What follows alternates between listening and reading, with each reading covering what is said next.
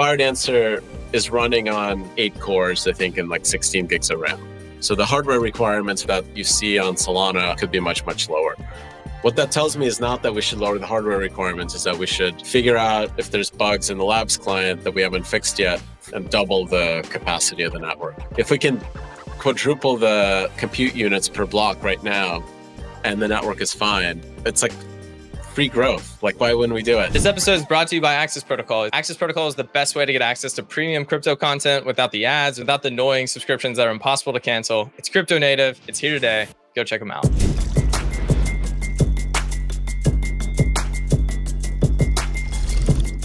What's up, everybody? Welcome to another episode of Lightspeed. Today, we are joined by Anatoly. He is back on the pod. Anatoly, welcome to the show. Thanks for having me. Yeah, always pumped to have you on. I think we'd have you on every week. I know we have a lot to talk about. Mert actually messaged me and said he's going to hog this podcast. So if I don't say anything for the rest of the show, please understand. But Anatoly, I do have one question I want to get in here before we go any further. And that's the Saga 2 or Chapter 2. And I want to talk about that because there was an announcement that came out last week, but it wasn't long ago, probably just 4 weeks ago, that you were on another podcast talking about how the Saga wasn't really selling that well. You're like, it's been a great learning experience, but I don't know where this is going to go next. It wasn't selling like hotcakes. The next thing you know, Solana narrative kind of takes off. You have these airdrops, you have Bonk absolutely explode, and now you've sold out 20,000 units. I just want to know, like, what was that experience like? Like, what's been the most exciting for you? It was weird. So the thesis is the same. We kind of have this belief that crypto is like new kind of user-generated content. It's digital content that you can transfer and own. So it kind of inherits more rights from the creator because you can force a limited supply and transfer like rights and stuff like that into the contracts and make it kind of more interesting for creators. That doesn't really work with the app stores because their models are built around this idea that the developer owns all the content and the developer is price insensitive to how much the app store can kind of levy them. So like a user that's buying a movie through like iTunes or whatever, they don't care if Apple gets 30% of that revenue. Amazon doesn't really, they care that they don't get that revenue, but it doesn't increase the costs to them to add that extra user, right? Like there's no additional cost to enable users on iOS versus Android. It's not like you're shipping physical hardware and all of a sudden Apple's tax puts you below profitability for the cost of the physical device, right? For the Apple or whatever you grew, you put in you can't like tax physical objects the same way. So, but with like user-generated content, if I own this like Monkey MBS Skeleton King and I listed for, $100,000 in Magic Eden doesn't own it. So they can't eat the 30% cost and give it to like Apple, right? They have to list it for 30% more in their iOS app if they have NFT sales enabled. And the user is going to be like, what the F? This thing is worth 100K. Why am I paying 130 in iOS? This is why like there is no like mobile native NFT marketplace. It just seems like, why don't we have those, right? Like that's why. So there's this like kind of weird problem. And, obviously these kind of weird problems usually are an opportunity. I don't know how big it is. I don't know what's the likelihood of us succeeding, but basically developers that hate like that tax need some outlet. And there's an opportunity for us to get all the NFT and meme people into the same distribution channel. And those are the spendiest internet users in the world. And mobile gaming is like $100 billion a year industry. Apple takes 30% of it. That's crazy, right? For nothing. If there is a distribution channel with the exact same users that are generating most of your revenues, because mobile gaming is just like also very power law heavy revenue stream. 5% of the users generate like 90% of the revenue. If all of a sudden those users are also NFT traders, you can deploy games to them in a mobile environment, get all the same features, get all that UX, get in-app purchases, all of that stuff, but without the 30% tax. That could be that tipping point. But it's hard to get there. We need to first like get a big enough set of people all in the same platform, all actively doing stuff. And like Solana Mobile is not like a content creator. We don't know how to make games. We don't know how to make even NFTs. We tried to make NFTs. Those were kind of mediocre. but we know how to make hardware. We know how to make systems. So if we build this phone and we get ecosystem devs to go build experiences, airdrops, whatever, that could get the flywheel going. We'll see though. There's like a lot of ways it could fail.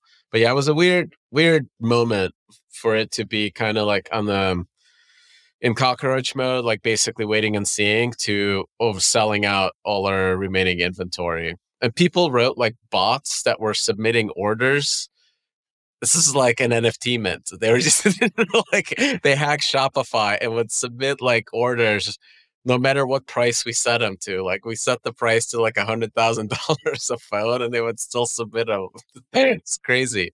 We had to cancel all those and stuff. Like there was no way to like stop people from buying it after like we ran out because of the way that these like, my God, man, the inventory systems of the world are like the worst databases ever built.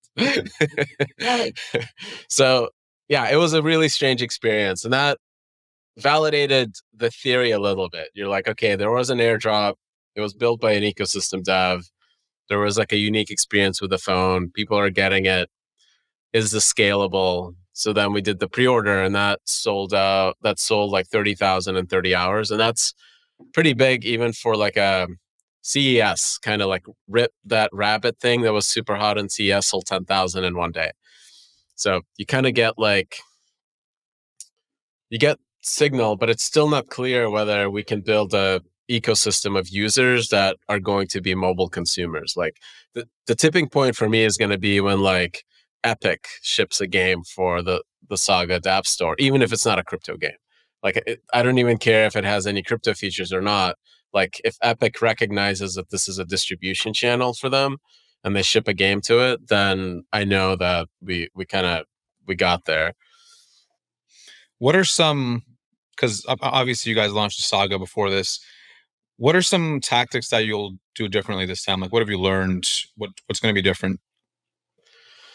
Oh man, like I mean, like the price point, I think a lot of people balked at the $1,000 device price point. So we really trying to get it down to $450. By the way, these are not profitable price points.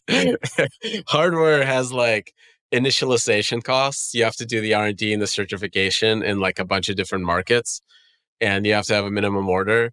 And like those become profitable at like 250,000 plus. If you can sell that many units, you can eke out a profit, but the margins are like razor thin. Like it sucks.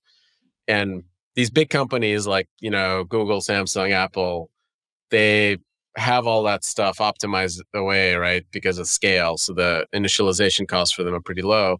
Plus they can literally take their app store fees and subsidize the device, right? Like if they wanted to.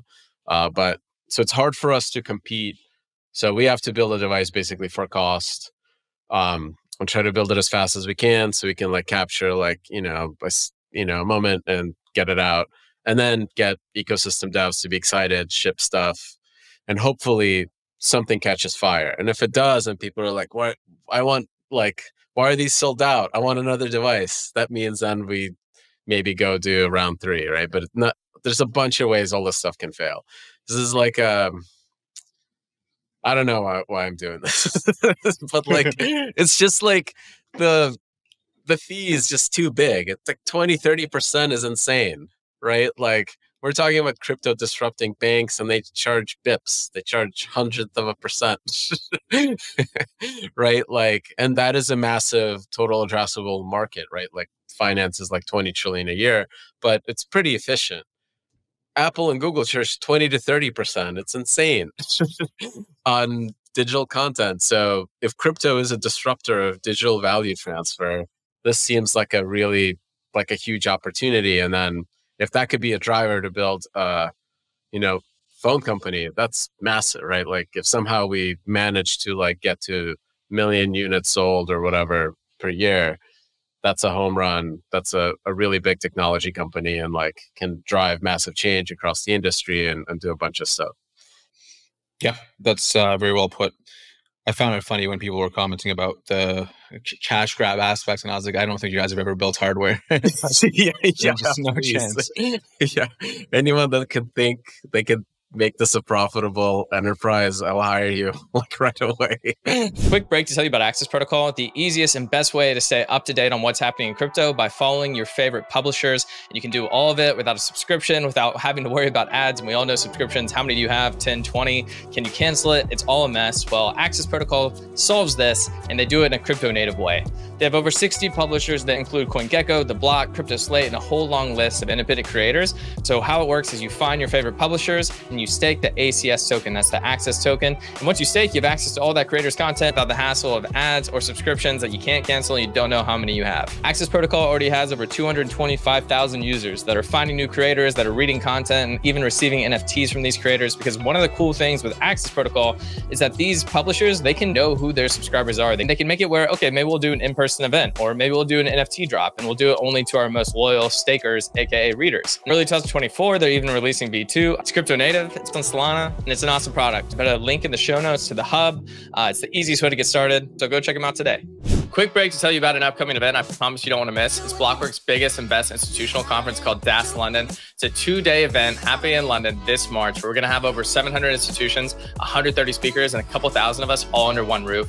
Crypto is in a position for the first time to actually onboard these institutions, and they're showing up. We have companies from BlackRock to Visa launching real products in the space. We have the real world asset narrative taking off. We have things like payments that have been exponentially growing. And then we have things like DePIN happening in the Solana ecosystem. There's a ton of capital right now in this institutional space. It's going to be coming on chain. It's going to completely change the industry.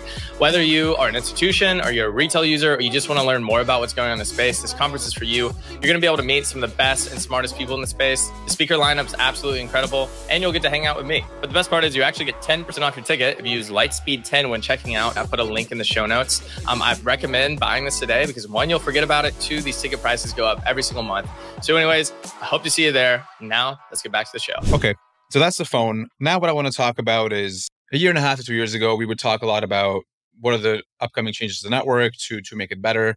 I think now it's in a much better place, right? During heavy spam or congestion events, the chain holds up. Obviously, it can be better, and now that's what we're working on. So I guess first I want to start with assessing the current state of the chain, right? So currently there's some, implementation details not particularly robust, let's say, on the scheduler. There's some jitter on the network. Some sends don't get finalized because maybe they're public connections and not staked. There's a lot of random things like that. So can you maybe just, what's on your mind about the current state of the network and what are some of the biggest problems present right now? Yeah, there's like a bunch of stuff that happens in like that lifetime of a transaction before it hits a block producer. And the way that this is solved in like other networks is using a mempool.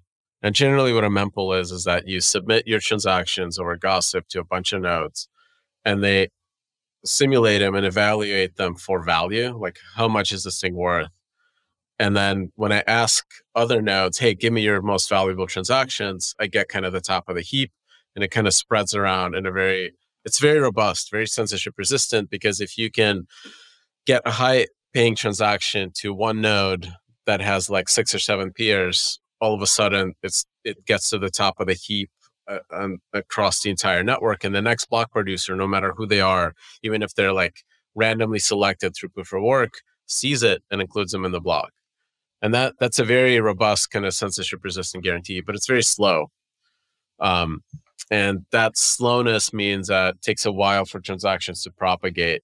And even if you increase TPS and block times and all this stuff, that extra lag is really, really felt by the users.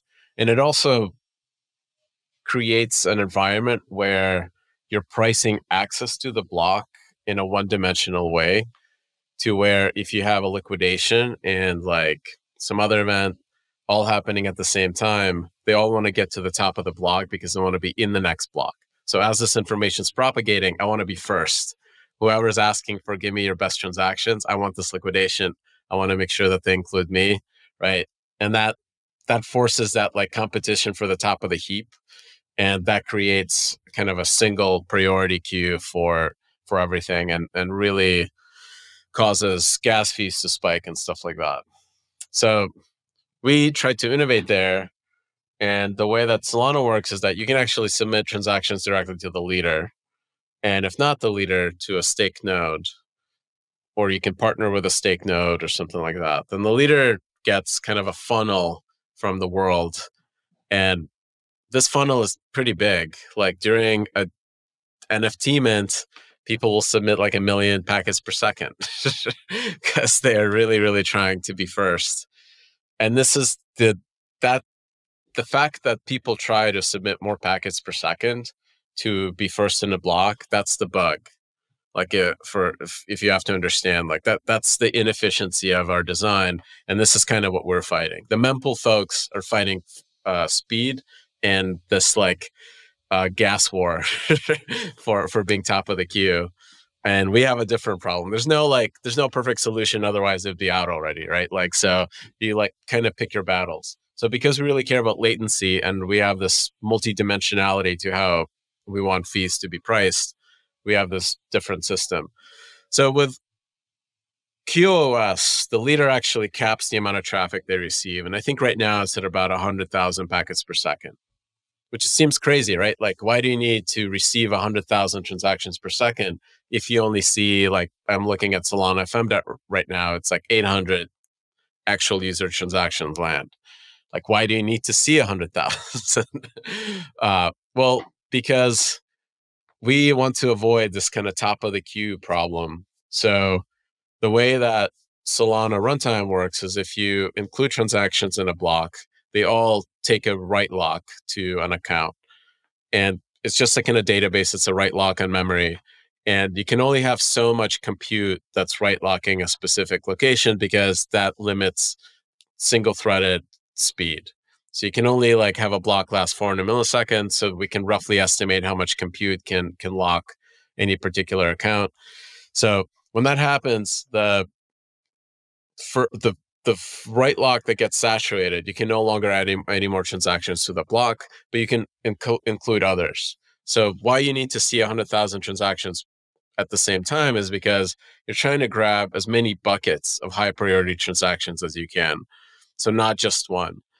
So every stake node that is receiving public transactions is sorting them by these account buckets and then is forwarding the top transactions from every bucket to the leader. And then the leader is receiving this like kind of mixture of a bunch of different stuff from every stake node and then also merging it into buckets. So that kind of like merge sort, to me, it like reminds me of merge sort, if you ever remember that algorithm in computer science, right? Like you're doing this merge sort operation at the leader. So you need to see a very wide kind of like snapshot of what everyone believes are the highest paying accounts for different resources on the network.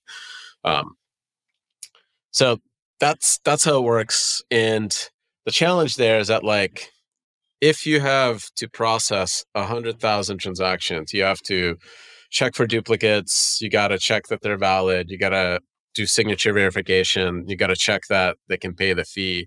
And all this kind of creates delays. So even if you have like a super highly prioritized transaction, you're willing to pay to be first in the block. For the scheduler to figure out that you should be first in the block, that transaction has to go to the leader, through this pipeline, then to the scheduler, then to the top of the queue. And if that delay is so long that the block is over, you just don't get prioritized. You get put in the next block. And this is why you see, like, even without some of the idiosyncrasies from the way that the scheduler works, because it's multi-threaded, this is why you see like kind of this like weird behavior where I'm paying a high priority fee, but I see other transactions that have paid a lower fee ahead of me in the block or maybe in the previous block. So making that pipeline like as tight and as fast as possible is like a lot of implementation work. And I think what needs to happen, and this is kind of like the big discussion in the SIMD forums, is that you actually need to put some economic back pressure on saturated accounts. And this is like, you can think of it as 1559, but for write locks. So not for a block, but for a single account that's receiving a whole pile of transactions. If that thing is constantly being saturated, start increasing the write lock fee. And at some point, the fee is going to be so high that users are just not willing to pay that fee to sign it. And that means that you now have fewer transactions in that pipeline. When you're dealing with 10,000 packets per second, it's much faster to sort and prioritize them than when you're dealing with 100,000 packets per second. So prioritization is going to be more effective, stuff like that. So that was quite a bit. So it seems like, I mean, if I were to just sum this up for maybe non-technical people, basically on other blockchains, there's a mempool, which means there's block building is kind of discrete, whereas on Solana, it's kind of continuous in a sense. And that causes problems because people have direct access to the leader, and you need to figure out how to control that access, but in an economical way, such that they still get maximized some sort of economic value and they don't just get spammed, which is what used to happen and caused some problems back in the day. Okay, so I have like 3 questions as follow-ups here. First, what do you think about how Jito approaches this? Because they obviously make this process discrete. They've seen a lot of success with it based on the numbers I've seen. So what are your like high-level thoughts on that? Yeah, it's funny. They built a mempool on a system that was built without. And it'd be cool for it to generalize to user transactions. And I hope they try to do that too. And if we can see an improvement there, that'd be awesome. But they're particularly optimized for creating bundles and searchers of like for DeFi. Like I'm a huge fan of what they're doing, and I think it's like really important that they like continue working on the MEV problem, because it's, I think, kind of like both the feature and the bug of all of these systems is MEV. I think is like probably the most important feature is that they can capture value from MEV, and probably the most glaring bug that's possible. So we'll see how like all plays out. The question I have is that, like, can it scale to a large enough throughput to where like we can handle it at high TPS? If it only works for like searchers to submit infrequent bundles, right? Like to snipe those things, like, and you're talking like tens of bundles per second, but not 50,000 TPS, then it will serve its purpose, right? Like, because I think the traffic from that activity is going to be pretty low but super high value. But we need a system for payments, for gaming, for everything else. So probably the hybrid approach is the way to go. I think what's funny is that like Flashbots on Ethereum looks more like Gulfstream, which is Solana's like transaction forwarding system. And yeah, Jito on Solana looks more like the mempool. Okay. And then my second question is, with regards to the scheduler, there are a few changes, and we basically never cover this as an ecosystem in Solana, but I want to talk quickly about, so 1.17 is basically, I think most people are, at least half are running it now. And then 1.18 is coming out. Can you briefly talk about the changes in 17 and 18 that people should care about? Yeah, so the big pain in the, like, in our side with the scheduler is that block producers right now, they execute the transactions as well as schedule them. So kind of trying to do this like optimization where if I'm a block producer and I like schedule the block, I also execute it so I can vote on it right away, all in one machine.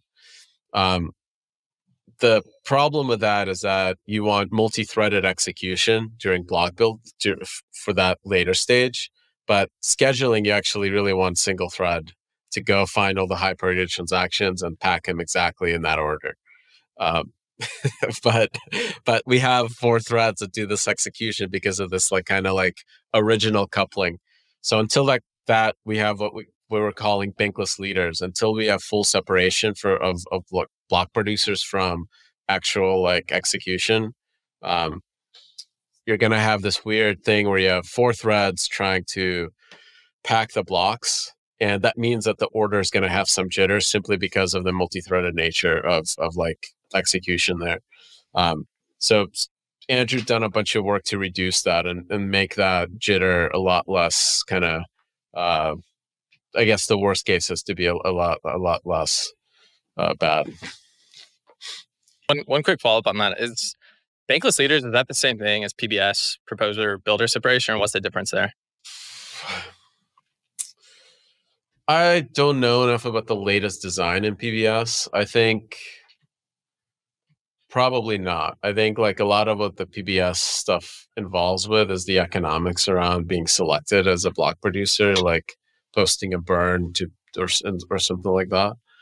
I think this is just Solana moving towards a more asynchronous model for execution, really separating the work of executing things from ordering and consensus and finality. And so my third question is, so you just mentioned the economic back pressure stuff, which is you guys with Tao wrote a SIMD on it. It was well received by some people, maybe not so well received by other people. So I'm curious, what do you think of the feedback so far? And I'm also curious on, after that, what you think about dynamic base fees. So that's the same thing, like, right? Like the write lock fees are basically dynamic base fees. Why do you make them dynamic on? And like the right answer is load, right? So if the load is high, you increase the fee. If the load is low, you decrease them.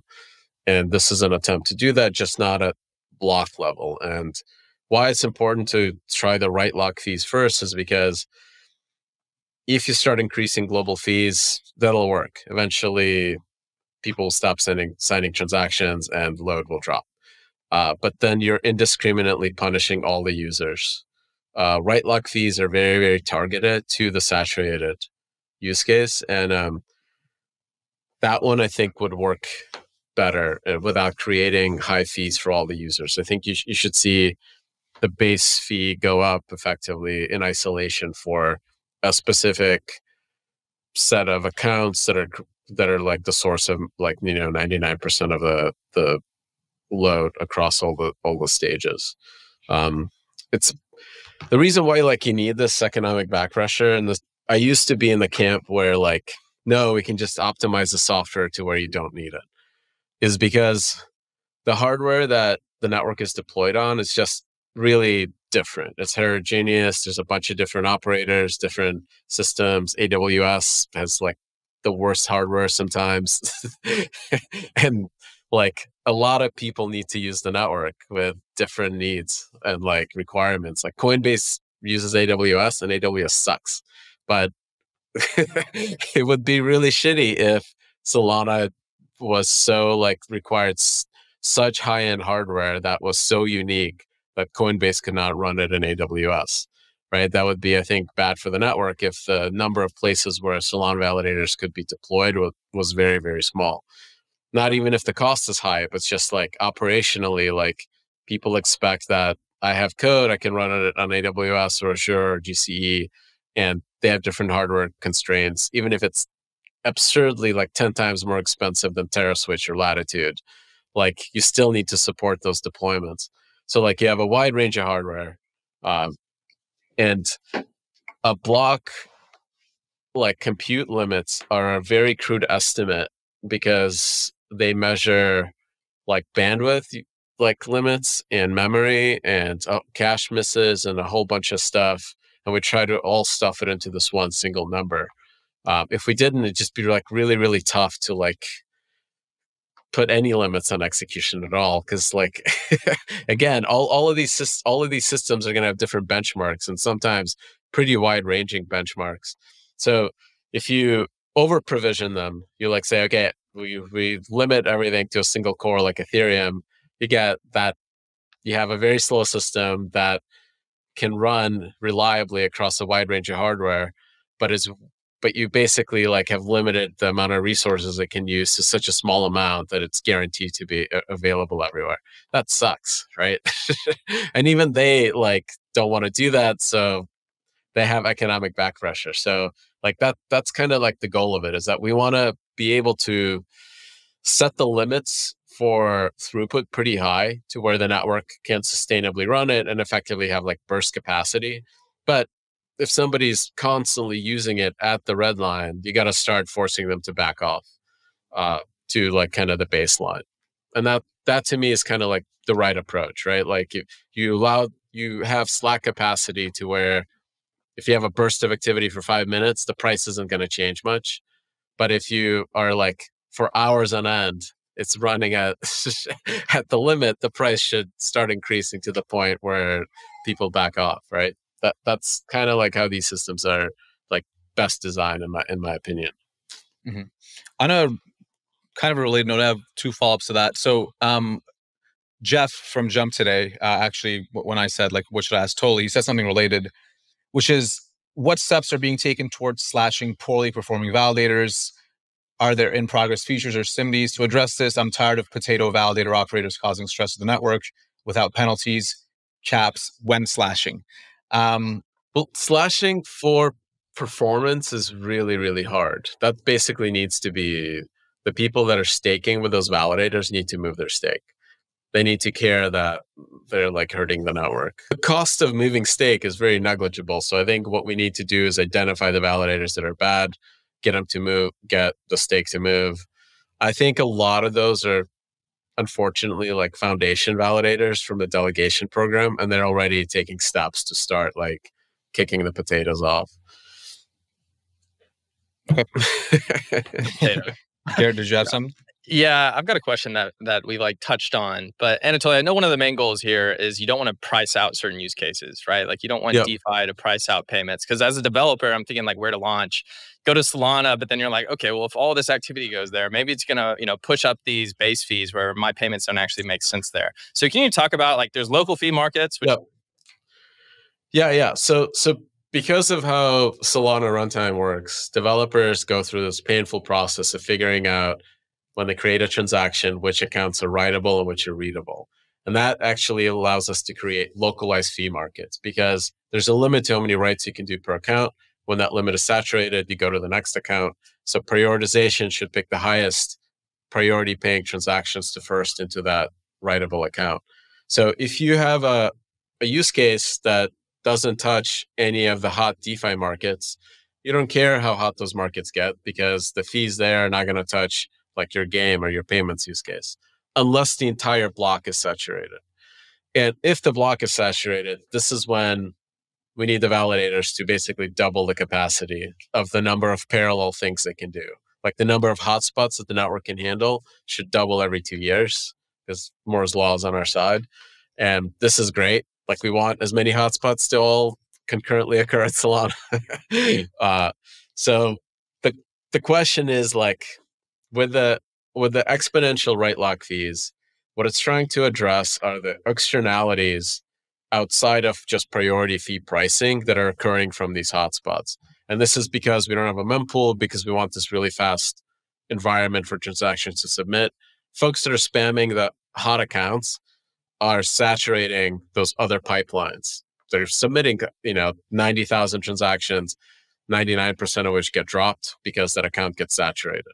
So we need to increase the fee to access that account to the point where they don't sign and submit, right? And all of a sudden, that externality goes away, right? Like you're not negatively impacting a game that's also trying to submit a transaction into the scheduler. That's one problem. The other problem is just having replay constantly be hit with like highly saturated accounts kind of creates this sequential dependency of single-threaded execution, which sucks. So increasing the fees there will break it up too. So stuff like that, I think, is like all important fixes that we can do in the runtime to really make the system more robust to burst activity and wide range of activity without creating like negative externalities that hurt other use cases. Okay. I want to knock out like 3 or 4 more very high level and completely unrelated topics. So get ready. First, I want to start with consensus. This has been, I get reply guide about this all the time. Hey, how come Solana doesn't have this formal document outlining how consensus works in all cases mathematically? And then basically, I think your response is something like, well, does Linux have this? Or something along those lines. So can you maybe think about, or talk about how you think about this and how we should think about it? I mean, it'd be awesome if anyone's like a researcher at a university and wants to do this kind of research. It's probably the best place to do it, because a bunch of engineers are going to be the ones that do stuff that's unexpected for academics anyways. So go do research in Solana consensus, find a bug and submit it, and we'll fix it. Basically, I think culturally, the engineering team from Solana was like 15 to 20 years out of college. So we just like don't even know how to write those papers anymore. We know how to build those systems, but like it's just not like in my career, I've had one event where I had to rip out a formally verified kernel and put in like a custom system because of performance. Like it's just not something that often comes up in commercial like implementations. Is this thing formally verified? No, like CTO at a big tech company has really cared about that. So it's a thing that is important for a group of developers that are trying to build something from scratch, and they need to understand the parameters and kind of get going. But it starts losing its effectiveness once you're live, right? And you know the parameters of the system, you know how it responds to like actual events and stuff. So that there's like just differences there.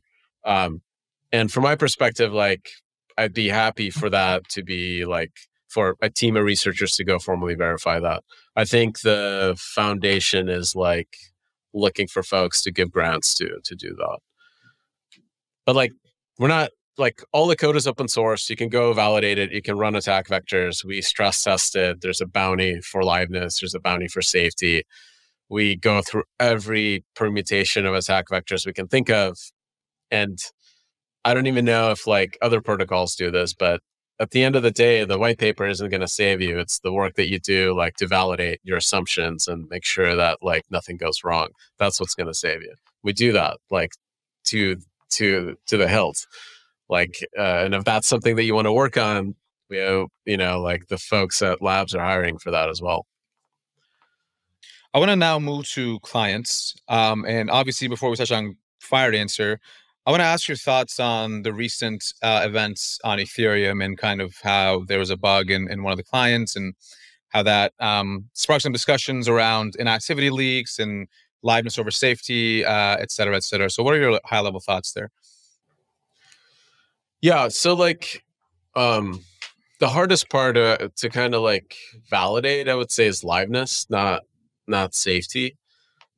So you can think of it from the perspective that these systems are designed with the assumption that the network actually goes rogue.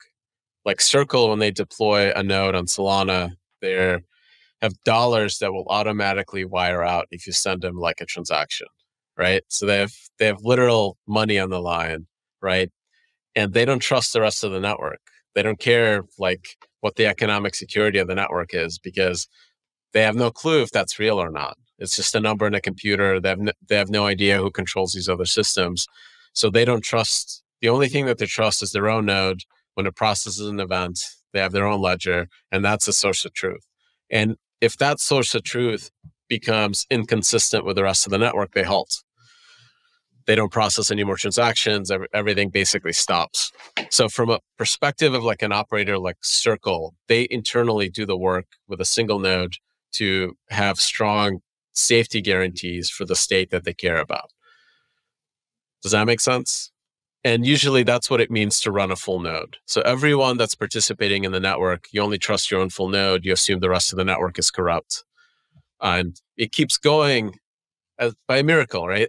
Like if I don't trust anyone else, how does it keep making blocks? Well, what consensus provides are like liveness guarantees that if there are forks or partitions and stuff like that, that all the nodes that are participating in the protocol can resolve those and make the same choice consistently as they receive information out of order and messages out of order and continue and move forward. And while they're doing that, they're not accepting any new confirmations. They're just kind of accepting information, and then they see that the rest of the network also said they're moving forward, and then they move forward. And this is kind of that process how it works. And if you have bugs in a single client, you could get stuck. Messages could get dropped that shouldn't have been dropped. They could arrive out of order and put the state machine in a weird spot. And if you have, in theory, 4 clients, the probability of all of them having the same bug is pretty low.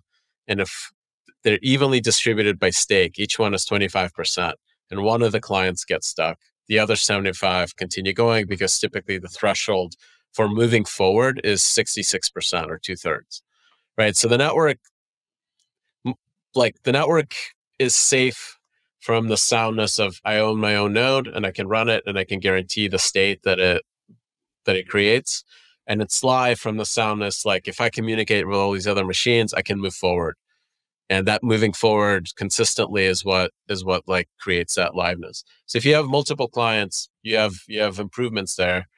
But there's also risk simply because 4 teams spec, right? A single spec 4 teams is going to be 4 different interpretations.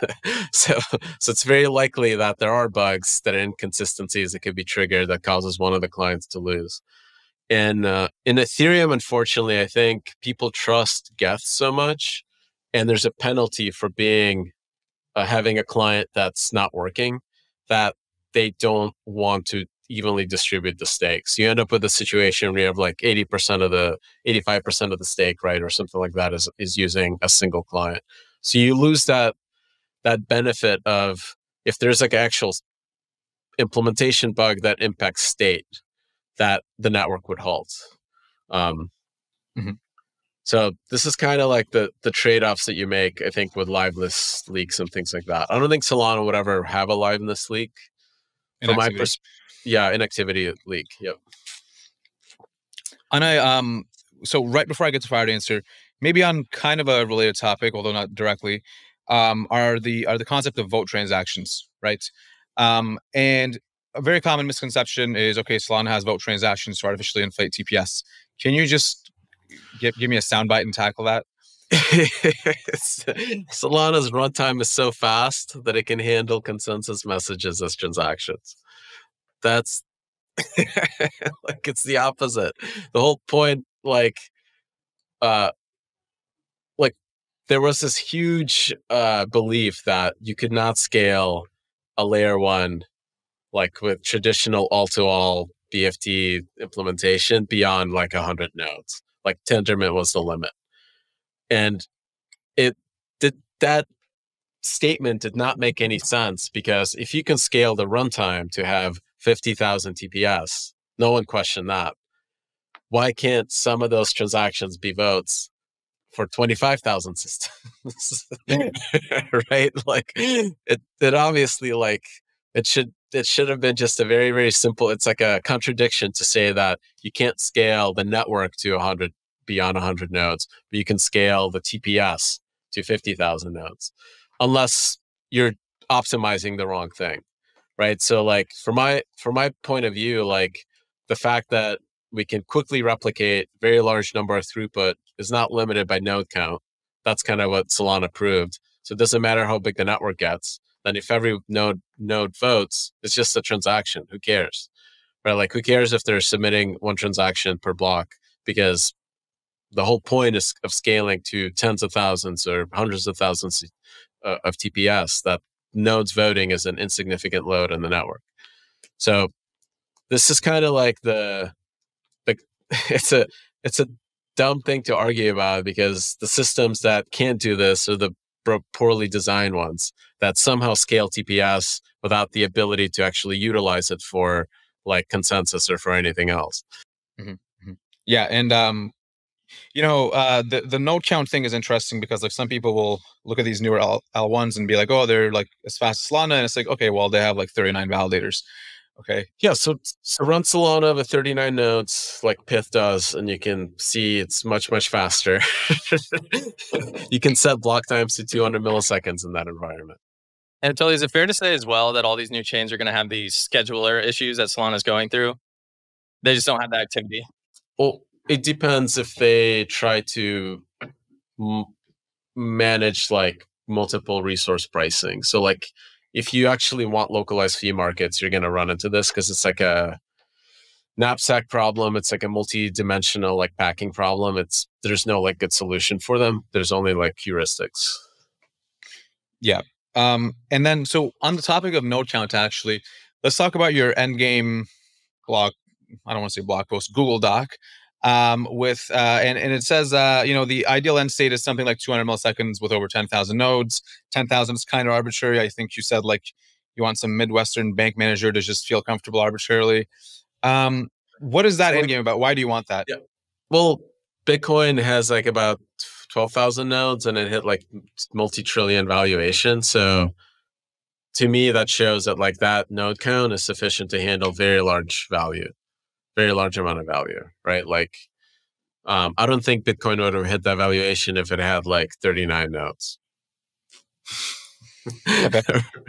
Right? And Like so, it's just, yeah, not as a permissionless cryptocurrency, maybe as like a bank that is running in permission mode or something like that. That could be interesting. But like, yeah, as an open permissionless cryptocurrency, I think it has to kind of get over that 10,000 number. And so, can you talk a bit more about that end game? Like you imagine this world with 200 millisecond block times. Obviously, maybe the qualitative statement that you go with is syncing information globally. Yeah. So like the big pain in the butt for us is that these are different systems. We don't own them. Some are in AWS, some are in like bare metal servers and TerraSwitch. And they have variable execution time. So shrinking the block time from 400 milliseconds to like 120 would be my goal, is hard because the execution has to happen at the same time as block propagation. So all this stuff is happening right now, all synchronously. As the block is propagated, is executed, and nodes vote as fast as possible. And the variability in execution time prevents us from shrinking block times. So what I want is asynchronous execution. Like really, the quorum doesn't even need to know anything about the state. The only thing that it cares about is who is in the quorum and what's the next quorum. And that could be like anybody can post that over gossip and say, look, all the full nodes did all the execution of all the stake weight changes and all the LSDs and whatever. And this is the next quorum. And if nobody challenges that for like an epoch, then that's what happens. Like you don't actually need the consensus nodes or the block producers to execute any other state. And it's kind of a weird thing to think about. It means that the network is kind of running blind, but Circle is not. They have a full node. They're fully executing all the transactions, and they observe that the quorum is synchronized with their full node. And if it ever becomes desynchronized, they halt, right? Their money's safe in the bank. Their state is safe because they run a full node. They don't care if the rest of the network is corrupted. This is kind of like, I think, the cool thing to think about is that security of the network doesn't come from the network itself. It's coming from every individual node running a secure system that they can verify as a good connection and is processing all the transactions. So like, that's cool, right? It means every individual person can fully secure their own setup. They don't depend on anyone else. And this communication protocol just kind of keeps them all in sync, as, if not for the grace of God, just keeps running. So with that grounding, right, which is like what matters for security is kind of the nodes, the full nodes. Then there's people who will say, well, what about economic security? What are you going to do if, like, basically price talks? And then, you generally tend to think, or say at least, that economic security is kind of a meme. Like probably the worst you can do is some temporary liveness failure at a very high cost. What are your overall thoughts on that? Yeah, this is like, I think, economic security is a hangover from like proof of work. Like I think people look at proof of work and the cost to create a heaviest fork, and that does make sense in Bitcoin. But even there, all the operators would reject a rollback deeper than 6 blocks at this point. Like Binance, Coinbase, 100% would, and their systems would halt, and they would be like trying to figure out what the F is happening. So that would be localized liveness failures that are up to the operator, right? And they would stop confirmations from Bitcoin if they saw a fork that caused a six blocks rollback, because their assumption is that within 6 blocks, this is final. So yeah, you can say that academically, Bitcoin didn't halt at that moment, but everyone that relies on it as a communications protocol stopped accepting messages from it as final. That is equivalent to a halt from like any kind of operational point of view. And similarly on Solana, Circle, right, when they run their full node, hopefully when Firedancer's out, they'll actually run both Firedancer and Labs client. If they ever disagree, they halt. They could also run many different nodes, like M of them, which is going to guarantee that if the quorum is ever taken over, like completely hostile, and tries to partition the network and create two confirmations of two different forks, if Circle runs 10 different nodes anonymously, the quorum doesn't know which ones are in which partition. And the more nodes Circle runs and has guarantees and communication, right? So its nodes it has control over and can guarantee that they're not partitioned. The harder it is for an attacking quorum to create that double-headed signed fork, right? As soon as both headers are detected, everyone halts. All the honest nodes halt because they see that there's now two confirmed blocks with more than 2/3. That's an invalid state. All the honest operators that have a path between them, right, a minimum spanning tree between them, see both of those headers, they halt. Effectively, same thing as a long range attack. And the quorum can keep trying to create these two blocks, but they don't matter anymore because effectively everyone that matters halted the network. It's just the malicious quorum is still running.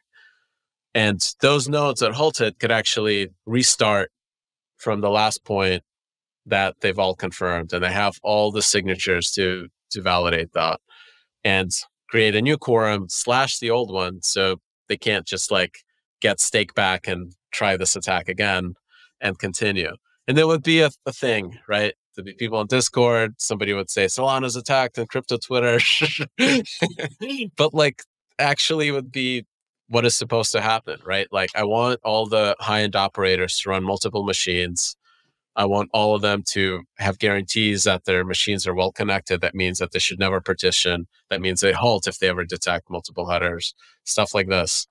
And that means that security of any given setup is in the hands of each individual operator. And that's a really, really strong security assumption. It means it's only up to me to secure my own setup. I don't care about anyone else. There's no like majority control, right? Like that. There's no honest majority dependency whatsoever. And that's a very, very scalable system that is really important because I think these systems have to be kind of like convincing risk-wise to every individual operator, like individually. Like that Midwestern bank, if we wanted to become a fully on-chain bank, their CTO has to be like, okay, if I run these boxes and the setup and we keep it secure, we're safe. And I can tell them, yes, like your system will halt as soon as it detects an anomaly and you will not accept any invalid confirmations and you're not going to wire out any dollars that belong to your clients. And they can be like, okay, I get it, right? Those security guarantees are what's necessary for finance. Probably not necessary for gaming and loot boxes, but like, but I believe like crypto's ambitions are much, much harder. And this is why like it doesn't depend how much stake is there, what the value of it is on Binance, like all that stuff is irrelevant. What matters is the setup, the operational like security of that particular instance. So that I'm just never going to get the Firedancer at this point, but that also brings up maybe something else related, which is to say that, so you're basically saying like there's clearly an incentive for these people or the companies to run nodes for just their business security purposes. And so, which then, you probably know what the next question is going to be. There's a lot of criticism about validator profitability on Solana and inflation and whatnot. Can you just give your high-level thoughts on that and what you think people get wrong about that approach? Yeah, I mean, like I think the biggest criticism is that like Solana inflation is too high and that somehow that's a cost to the network. Mathematically, like if you look at the network, inflation is moving value between unstaked users and staked users. And that is a cost to unstaked users, but you can't like, if everyone is equally staked, like I think the staking percentage are now 70%. If everyone is exactly 70% staked and 70% unstaked, no individual person is being diluted because it's literally just moving from one bucket to the other one that they own. So it's not a cost unless you know the exact distribution and who the users are. So you can say it's a cost to those specific users, but it's a gain to the other users. And kind of the open market kind of evens that out. But the network itself has a cost. It's the hardware and the operational overhead to run all the systems. And ideally, that cost is borne by businesses that have like some random reason to run it. Like Circle, they issued dollars on Solana, they run their setup. They don't care about validator profitability because they have a business on top of that that is so profitable that the cost of the setup is irrelevant. Similarly to Tensor, to Magic Eden, whatever, right? Like, I don't know how many RPC nodes you guys run, but like you have a business that makes money off Solana state that has nothing to do with validator profitability. And that's great. And any one of those nodes can provide the security necessary to detect a double spend or an invalid state transition by fully corrupted quorum, and we can halt and restart the network. So security comes from that. The costs are borne by the machines and the operational overhead, and the gains to the network from a black box perspective is anytime somebody pays for block inclusion, that is money going into the network. Because if I have some stake and somebody literally gives me like potatoes as a side bribe, right? They like bring me potatoes to get their transactions into a block. I can take those potatoes, sell them, get more stake, and now earn more potatoes because now I have more block space. It doesn't matter how those fees arrive to the validator, whether they're priority fees, whether it's MEV, whether it's like literally my neighbor giving me a sack of potatoes for a transaction. Makes no difference. Those are all real world inputs that are driving like value creation.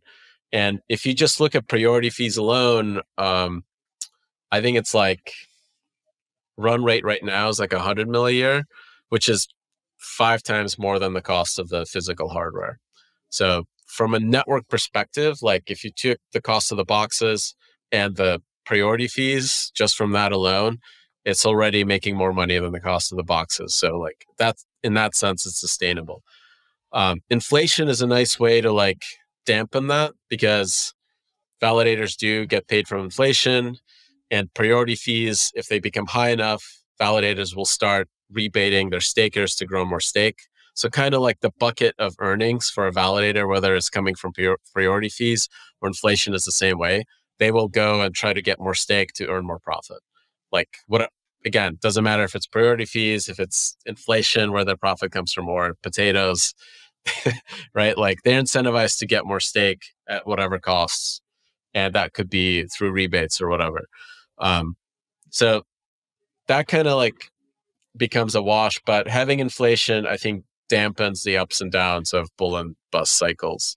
So yeah, I think last year at its lowest point, I think all the fees included were not adding up to the cost of the hardware. It was about half. So you have to say that like the network as a whole is running in potentially running in the negative. You don't know what other incentive mechanisms like, you know, potatoes or MEV were having an effect. But just from priority fees, those were not covering the cost of the hardware. But in that moment, inflation is subsidizing that. Now it's the opposite, right? Like now priority fees are so high that it's more than enough. So like from a sustainability perspective, you have to look, from my belief is you look at holistically, what are all the work inputs, external work inputs going into the black box, and what are all the external costs that the black box is paying for. Okay. Guarantee there's a potato coin after this episode. I've got one question. This is a tip to validators. Anatoly, I want to know what you think the value is of like Diet and Light clients and all this, because Celestia and data availability layers is kind of taking off. And I know you've said DAS, data availability sampling, is going to be a feature eventually probably on every chain that they should have. So yeah, how do you think about Diet clients? And let's just say you're an SBM rollup. In that future, is there a reason for that rollup, for example, to put their DA on Solana versus something like Celestia? Just how do you think about that? So I think all execution environments are competing, because I think the only way that these systems make money is through like selling block space, and that's an execution thing. Like if you're selling data, you're selling a commodity resource, and the pricing in that data is going to approach the cost of the hardware. The reason why these systems could be like economically lucrative is because you're not selling data anymore. You're not selling bandwidth or like a resource. You're selling specific content. People care about block inclusion because there's a specific NFT mint or market that has an economic value for me to access, and I'm willing to give you potatoes to be first, right? And if you move that like hotspot, right, to another layer, all the value that's captured from that content is moved to the other layer, and now you're just selling data and bandwidth. It's a very kind of like commoditized thing. I can't imagine it being worth more than like 2-3x the bandwidth, because from a application layer that is like generating all the value, why wouldn't they just like find the cheapest one?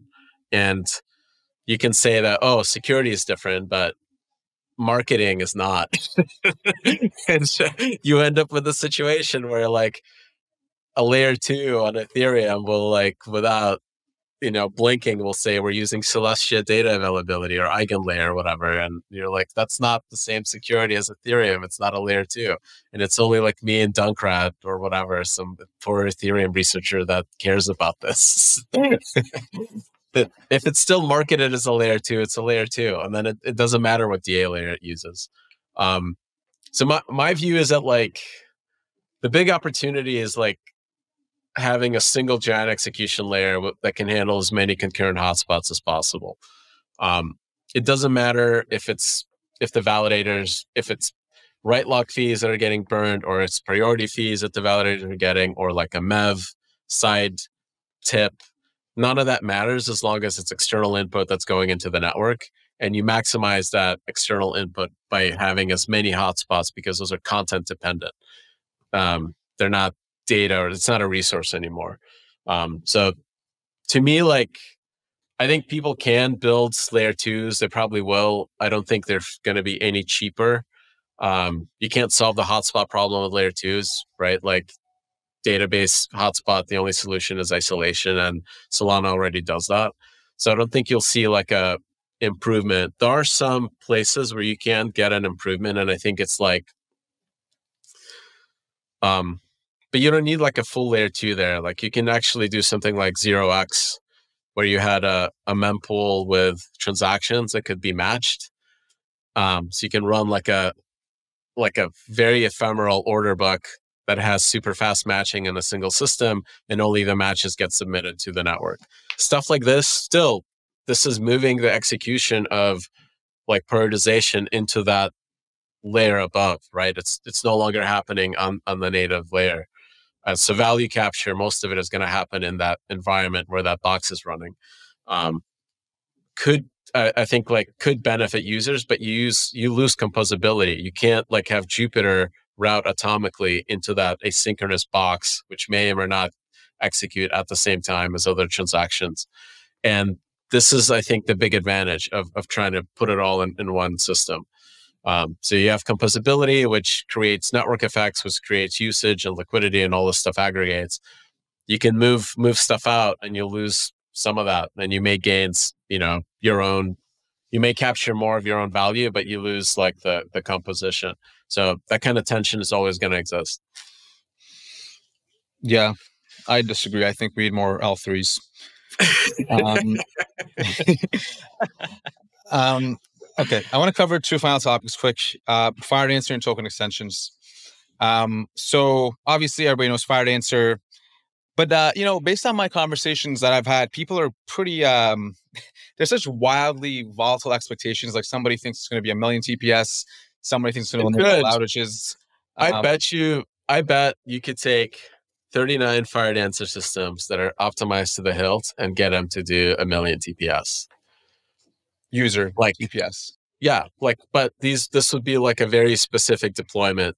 Like you put them all in like the same Terra switch, or like maybe even just you find the bare metal data centers that are like have the best network connectivity, and like you have like peak optimized systems. If you have like 40 of them, I bet you can handle it. Wait, so why wouldn't somebody just come from Silicon Valley, take the code, run a fork, and raise like $2 billion? I don't think. Well, the problem is that like the cost to do that by forking the code means that you don't have a competitive advantage, and like you're creating supply where there isn't demand, and you're sacrificing decentralization, like the neutral base layer, all that stuff that Ethereum folks care about. We also care about that. And you now created your own thing, and then you have to go get all these other systems to connect to it, and all they have access to is AWS. And as soon as they connect, they're like, can't do a million TPS, right? Like a bunch of stuff like ends up being a job, and all of a sudden you're like, why did I ever do this? So, what is okay? What are you expecting to come out of Firedancer for the first release? A working implementation that is compatible with what's running on mainnet, so we can then start pushing for 50-50 split of stake running Firedancer and labs. And this would mean that there could potentially be an outage when they disagree.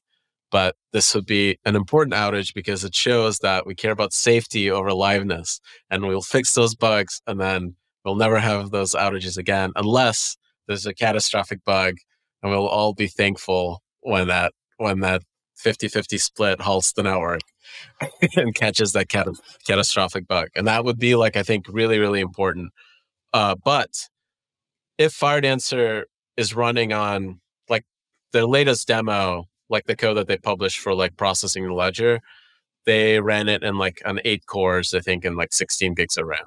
So the hardware requirements for the current load that you see on Solana are actually could be much, much lower.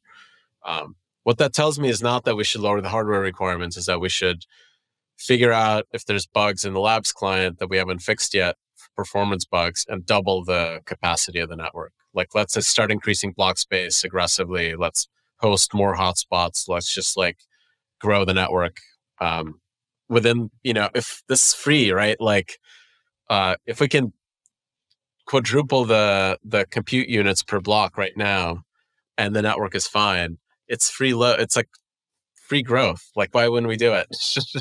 And Firedancer has shown that you can get twice as much than that on 32 cores than Labs can. Labs fixes those bugs, we double it again, right? Like, we should just kind of use Firedancer as the horizon, like what Labs needs to do to fix to get to that point. And it's much, much easier once you see what they fixed, what analysis they've done. They've identified which specific bottlenecks that they were able to unblock.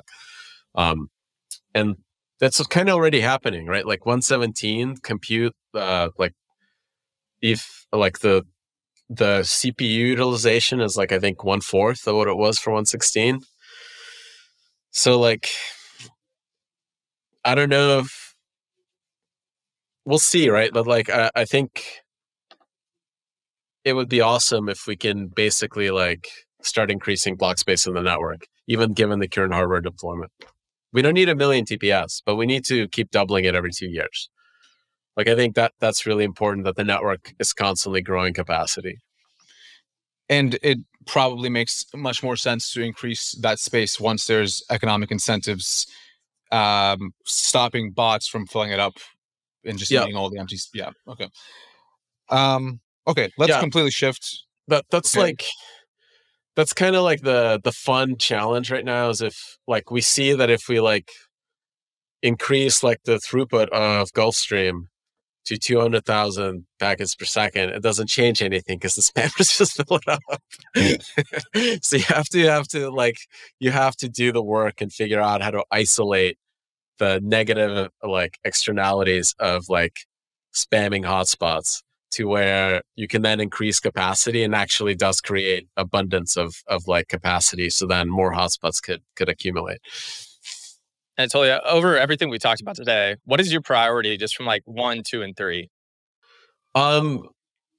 Probably like, funny enough, it's writing docs, which then become articles that I publish, and getting alignment. Like, I feel like I'm finally like a L8 engineer back to my senior staff position, except instead of a big company where I have to go like talk to a bunch of teams, it's random teams in the ecosystem that like hate the design idea or don't understand it. And then I gotta like, no, look, it actually does solve your problem, and like make sure like Labs, Jito, Mango, Firedancer guys are all aligned on getting stuff out the door. Yep. So gotta write more. Yeah. Well, it's like, it's funny, like the main difference doing this in open source versus like a big company, like this process happens in every big code base. What's really nice in open source is that it happens mostly in GitHub and there's no meetings. Like you post a doc, people comment on it, they shit on it, you like kind of fight it over. And like all the discussions happen in the open, and it's not like a massive meeting schedule you have to deal with. Okay, final question. Completely different, really, in terms of what we've talked about. But I want to talk about token extensions. So, formerly called Token 22, that's obviously something that, let's say, Solana Foundation is really focused on, and a lot of other teams. Jupiter actually released a new NFT standard today with Bridge Split, and there's a lot of things that opens up, like confidential transfers, new metadata, different programmability. What do you think about token extensions? Why should people care about them in terms of developers, but also businesses? I think a weird side effect of how Solana runtime works is that instead of like defining interfaces and then a bunch of implementations, people coalesce around an implementation that kind of defines a set of protocols and business practices. What's really nice about that is that you have a single well-known implementation that everyone has verified and has gotten stress tested and gets like robust behaviors that you can plug into a whole bunch of other things that you can build on top. And there's a negative side to that. It means that it's hard for a newcomer to go build token 2024, right? Or their own version of a token, where if you're in Ethereum, you can just do that and be ERC20 compatible. But the ugly side of interfaces is that interfaces are leaky. They're never perfect abstractions.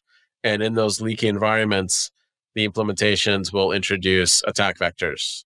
And this is why it's very, very hard for DeFi protocols to arbitrarily add every random ERC20 interface implementation. They have to be very, very careful about how pools and all this other stuff are designed. So, and very specific about which things they enable. So you have to be on your guard always about like what works. But in Solana, like once you build like a DeFi implementation that works on top of token 22, you can just like let all of them be instantiated because they're all it's the same implementation. You have guarantees about what happens when you do a transfer. Like it's not going to like yoink state from some random place or do the transfer in reverse or whatever you can do, right? This is like, it's worked well for SPL tokens and compression and NFTs. Like we basically like been able to roll one implementation out that gets scaled really quickly across a whole bunch of applications that are user facing. And there's minimum kind of like risk, and wallets have minimum risks.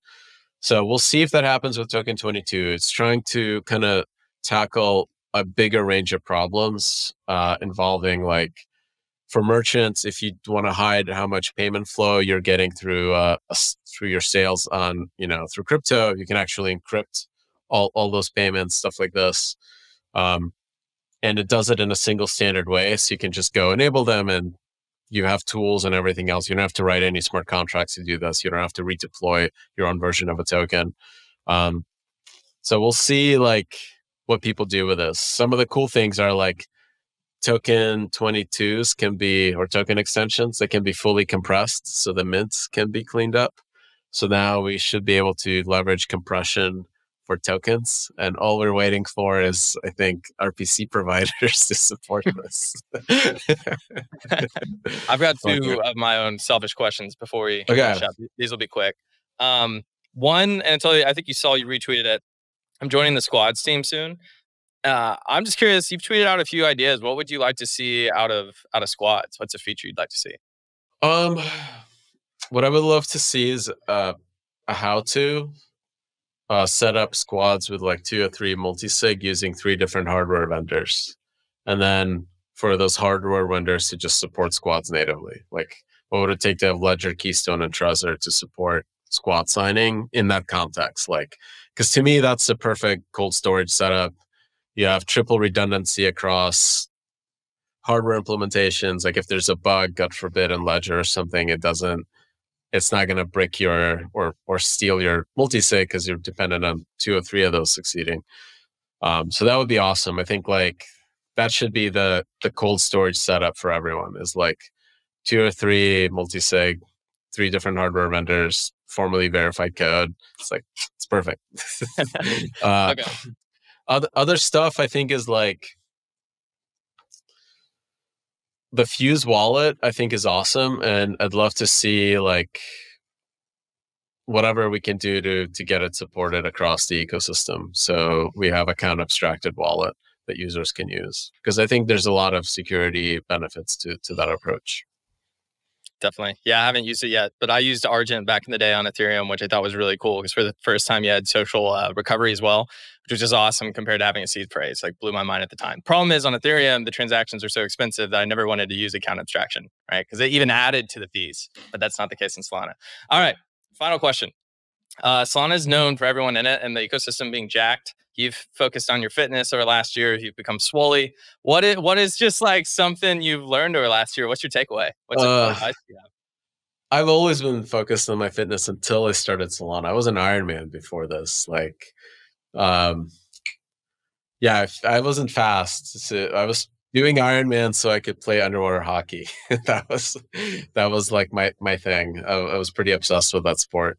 So after starting Solana, I like basically stopped running and I had kids, and then I started running again, and my knees started getting swollen. And I was like, okay, so running is not for me anymore, which sucks because that was my kind of go-to stress reliever. And I started getting horrible back pain. And whatever my instinct was, that I think my muscles are just like getting like, they were fit because I was an Ironman. So it's not like I like totally became feeble, but like they were out of balance, because I think some of the things that were strong from doing all the cardio were still pretty strong, but all the sitting and not working out, like I think had impact on all the other side supporting muscles. So my instinct was go lift weights, and like basically started doing that, and back pain went away. So I've been doing it, I think, for 2 years almost now. It's great. Because now my stress relief is, instead of going running, I try to lift a heavy object off the ground. Deadlifts. You and Murray need a competition.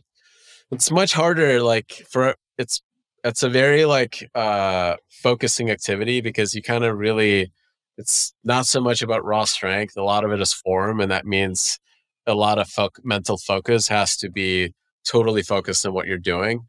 And that's a lot of meditation, is just being kind of forcing your mind to like only focus intentionally on the thing that you want to focus on. So having that exercise and like, okay, I'm going to do this big lift. If I have to get it perfect, like I can't like my mind can't wander and start thinking about like localized fee markets or whatever. I have to like force myself to think about a thing. Having that muscle to be able to force yourself to think about something is what you need to be a good startup founder. You need to be able to like, I need to think about this problem right now. It's an important problem to solve. I can't like go do what I want to do. I have to like actually like be intentional. So I'm getting that out of it. So it's pretty good. Okay. Other than practicing perfect deadlift form, what is the one piece of advice you'd give to Solana startup founders for the year?